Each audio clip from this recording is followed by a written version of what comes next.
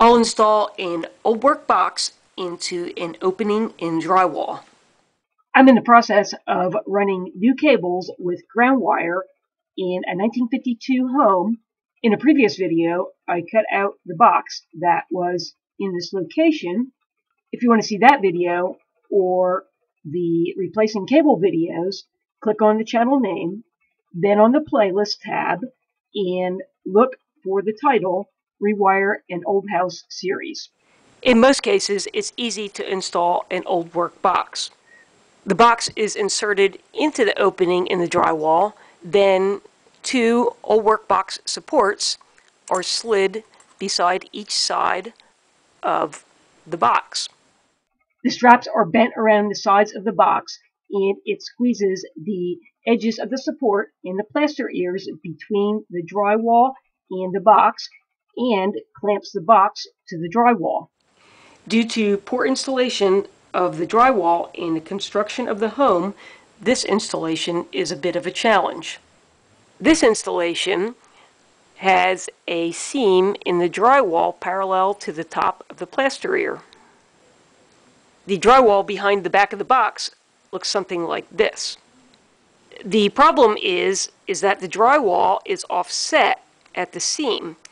This piece at the top of the plaster ear is 3/4 of an inch thick, and then this piece along the sides of the box is only a 1/2 inch thick. There's cinder block behind the box. It's been hollowed out to allow the box to fit in a cavity. The drywall is mounted on furring strips, and there's about 1.25 inch gap between the back of the drywall and the front of the block. The new box was slightly deeper than the original box. I used a chisel to make the cavity a little larger to allow the new, deeper box to fit in the cavity. While removing the original box, the thin drywall around the edges crumbled, leaving a larger opening, but not too large to be covered by the plate. The biggest problem was that the drywall crumbled away behind the plaster ear. The top of the box can't clamp onto the drywall.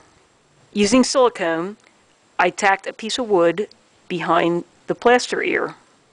To make the piece of wood flush with the wall, I added a shim.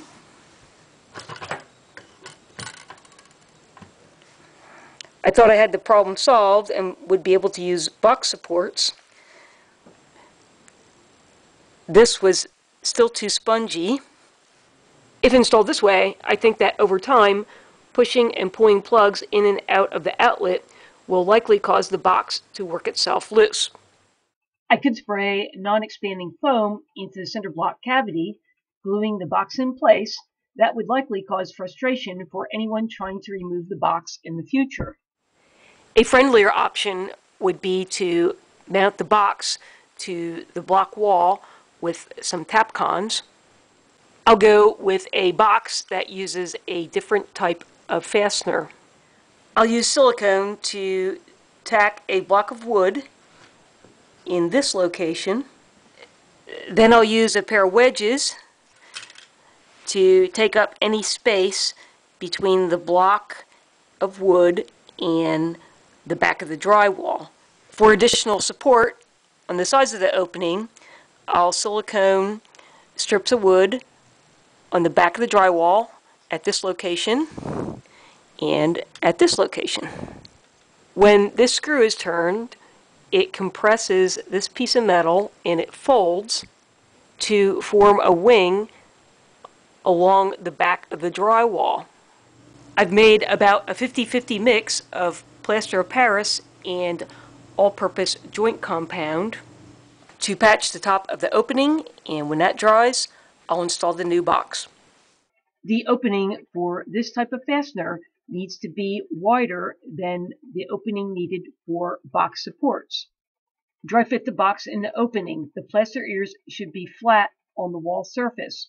You should not be able to rock the box. Ensure that the box is level. While pushing the box into the opening, turn one of the fastener screws until resistance is met.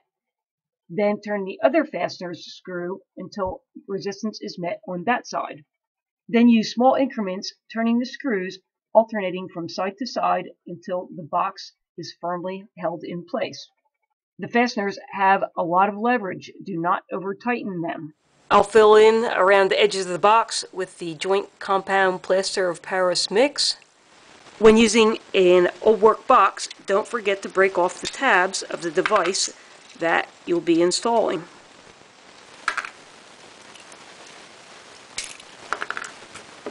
If the box is mounted on an outside wall, for additional insulation, add a gasket behind the cover plate. I hope you found this video helpful. A thumbs up is always appreciated. Click on the channel name, Know How Now, to find other videos, and thanks for watching.